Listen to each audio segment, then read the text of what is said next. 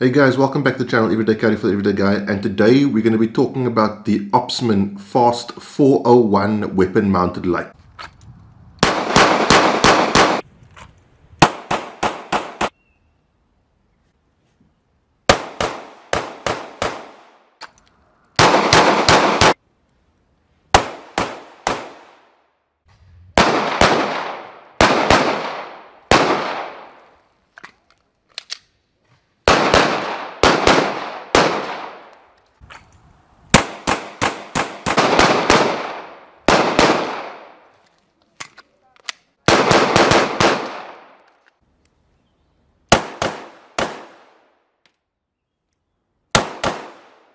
Okay, first things first, the firearm and mag are empty and safe. So, I got early access to this guy. If you guys are wondering, locally South Africa, this isn't available just yet. A very proud moment for the channel in that the guys at TorchSA sent me one to review and test to see whether or not it's something that is of a high enough quality to be supplied to the market. Now, straight off the bat, let's address the elephant in the room. This is a Surefire X300 lookalike. Okay, there's absolutely no getting away from it. My thoughts on that was, first, not too excited about that. Second, I thought, what if someone is able to provide a Surefire-esque light with similar levels of quality and design for a third of the price? These do not cost as much as Surefire's cost. And I thought, well, that's worth looking into. So I got myself a holster made by the guys at Southwest Holsters, and I started every day carrying this light. Now, why a weapon mounted light? Well, there are things you can do with a weapon mounted light that you can't do with a firearm and a handheld flashlight. For example, open a door, reach for a tourniquet, reach for a med pack. That sort of thing. A weapon mounted light gives you light on your firearm with a free hand if necessary. I just also want to remind you there are things you can't do with weapon mounted light that you can do with a handheld flashlight. For example, look for your keys under your car if you drop them, that sort of thing. So there's value to both. I am a weapon mounted light guy. I feel the advantages of having one of these outweigh the disadvantages. In South Africa, most violent crimes, housebreakings happen in low light situations. Having something that can provide you with data and take away data from a potential attacker is useful. If you want to see what that looks like, this is what it looks like looking into the business end of the Opsmen Fast 401. And this is what it looks like from my point of view using the Opsmen Fast 401. Stats wise, it is a 800 lumen, 16,000 candela weapon mounted light. It uses two CR123A batteries. It's got a maximum runtime of 1 hour and 25 minutes. Beam distance of 256 meters and a lifetime warranty. A worldwide lifetime warranty. That, from what I understand, means that your supplier carries a worldwide lifetime warranty on the light. Now, it also has a patented toggle mechanism. Okay, that is your on-off mechanism. Let me take you through this. You've got a toggle on either side of the light, so it is ambidextrous. A press and hold in the downward direction gives you momentary on. Let's see if we can get that nicely in shot. That's momentary on, and that is spring loaded. So I'll press it on the other side. That is, it's a spring loaded, how do I best show this? Spring loaded momentary on. So there's only one mode in this guy's full 800 lumen, 16,000 candela mode, which I think makes sense. If you are using a weapon mounted light, you want all the power of that weapon mounted light, right? Because you're not using a weapon mounted light for an administrative task. You're using it for a life-threatening situation more often than not. Your handheld flashlight, that's for your administrative duties. So I like the fact that it's only got one mode, high-powered mode, blind mode, sun mode, full epileptic seizure mode. That is what I want. So hold down for momentary on, and that is on either side of the firearm on a spring-loaded toggle. It does not stay, obviously it doesn't stay in momentary on, otherwise it wouldn't be momentary on. And then flick upwards for constant on, and that also is on either side. Flick upwards, constant on. Now I'm assuming the patentedness of that is the actual programming behind it, because again, this is very similar to the Surefire X300. I also don't have a problem with that. If you're going to copy someone, copy the best, okay? And if you're going to provide a survivable light that is a copy of a light, make it a copy of the internationally recognized best weapon-mounted light out there. Okay, so I'm cool. I'm not stressed about names. I'm stressed about something's ability to do what it says it's going to do and something's ability to survive testing. Talking about testing, obviously, what did stress me out was the mechanism by which you put this onto your firearm. So it's got a locking screw right there. Now you'll see I made a silver line through the whole thing, right? That is so that when I tested it, and when I use it and when I carry it, I want to know whether or not this thing is unraveling itself, and that's that silver line you see going through there. So the locking screw has stayed in place. I would, however, recommend, just for peace of mind, get like a bit of Loctite, stick it in there and then tighten it down. But for testing purposes, as you know, I test things as they come out of the box, and it doesn't come with Loctite, so I don't test with Loctite. Now, drop testing. This drop test serves as an impact test as well. I wanted to drop the firearm or a training firearm with a light on it so that it hits on the front bezel of the light. Two reasons. One, I wanted to see if it was survivable, and two, I wanted to see if that impact would cause the little screw mechanism to unscrew itself. So let's have a look at that.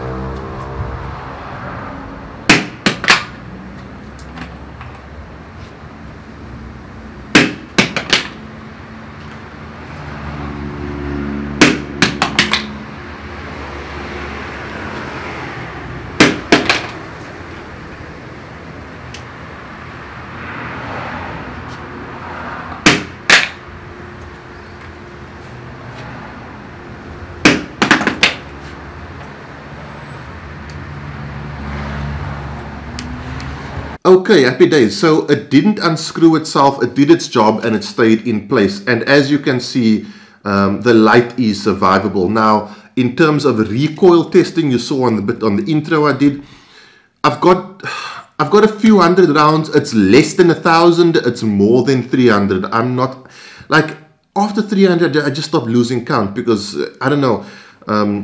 So I've got a few hundred rounds through the light. I've EDC'd it for a little over a month now. I've got well over a few thousand draw strokes through it, as you can probably see. Paint's like beginning to come off. I don't know if you can see there's some red on there because the holster I got for it has a red back. I'll show you that in a second, and we'll talk about holsters for these kind of lights in a second. Now, what do you get in the package? You get a very Surefire looking package. For those of you who don't know, this is a light made from Opsmen. Opsmen are the same guys who make EMO electronic hearing protectors. So they are reputable in the industry, and maybe they're trying to branch out into another field. They definitely a company that has resources, I'll put it that way. In the box, you get this plastic box, which looks very Surefire-esque. You get a extra mount. Can you see that? Let's just open that. That right there is your 1913 mount. And you get a brief explanation about what is what. All in all, box doesn't really matter to me. So in all these videos, I've got to explain why weapon mounted light. And like I said earlier, a weapon mounted light gives you more options than having to have a handheld flashlight and shooting your firearm with one hand. Something I do want to remind you of is if you're going to run a weapon mounted light, remember, if you're running a light and a dot, you've got to be able to see your dot with your light on. Okay, it makes no sense if when you flick that switch and your light goes boom, all of a sudden your primary targeting system goes AWOL. Okay, So I'm running the Sightmark Minishot M-Spec, well over 2,000 rounds through this guy, done all kinds of ridiculous tests to it, so I'm comfortable to run the new model M-Spec. And then obviously guys, you're not going to be able to really get the full function out of a light like this if you don't have a good holster. Now the guys at Southwest Holsters make a brilliant holster for this setup. This is one of their rattlers. Probably one of the best holsters I've gotten my hands on, even in the line of Southwest holsters. This is like not just my favorite holster, but my favorite Southwest holster. When running things like this, you've got to be able to run, you've got to be able to kneel down, you've got to be able to take shots, got to be able to access your firearm while in motion. Those of you who watched my video last week on the best use of 50 rounds of ammunition will remember that little skit, that little joke I did with like the ridiculous drill. I was like rolling around on the ground, falling over, that sort of thing. That was all done with the Southwest Holsters Rattler for the Opsmen Fast 401. Also, on that side note, the Fast 401 has the coolest name of any weapon mounted light on the market. The Fast 401. I don't know what it stands for, but in terms of name coolness, it's right up there. Now, one of the things people are going to ask me when I talk about something and I use the word Surefire in the name is, do I recommend the Fast 401 for duty use? People have asked me, people have seen this because it looks so much like the Surefire, and the Surefire is basically the staple of duty use weapon mounted lights. The answer to that is, guys, I'm not a policeman and I'm not active military, so I can't recommend something for that. In my younger days, I did, believe it or not, try to join the South African Police Service, but due to certain governmental demographic requirements, that wasn't a possibility. Do I recommend it for duty use? Unfortunately, I can't answer that question because I don't know what a duty military or duty law enforcement officer goes through on a daily basis. Can I recommend it for everyday carry? In that regard, yes, I can. This light has done everything all the other lights that I have done for me, be it O-Light, TrustFire, whatever other lights I've got. I've got pretty much every single O-Light. I've run pretty much every single O-Light. And it doesn't perform any worse or any better than what the O-Lights perform. It goes on when I press the down toggle for momentary, and when I flick the up toggle, it works as well. Now, onto these switches. Okay, they are these flick toggle switches, and a lot of people go for this on the Surefires. What's the best shot here? On the Surefires, because they like the toggle, right? They like the control of a toggle. So I get that. And one of the important things on these lights is you want ease of control. Like if you need to use gloves, you want that control on the switches, that you can use gloves comfortably and confidently. You also want ease and really simple tactile control. So just side note, I never activate a light with my trigger finger unless I'm one-handed manipulating it. Okay, I've got two hands on the light. What I'm either doing is, let's get this best focus. What I'm either doing is weak hand thumb, or I would either flick it up or just flick my hand upwards, and that would activate constant on. It's like an up and forward motion, and I've done that many times. So that is how I would use a weapon mounted light if I have two hands. And I do it the same way if I was wearing gloves. And I think that is why people like the Surefire. The control mechanism is really intuitive, really easy. With button presses, right?